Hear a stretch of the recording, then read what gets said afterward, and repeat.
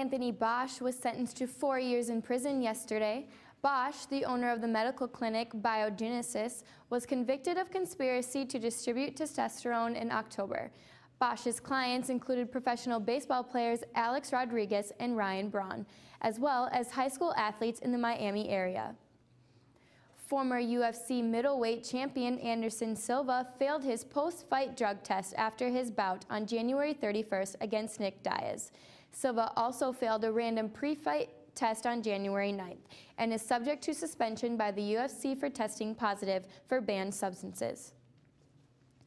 The 1980 United States Miracle on Ice team will reunite for the first time in 35 years this weekend in Lake Placid, New York. As part of their reunion, the team will raise team member Bob Suter's jersey to the rafters after Suter passed away this past September from a heart attack. The reunion is part of a celebration of the team's upset of the Soviet Union and Olympic gold win. And those are your headlines.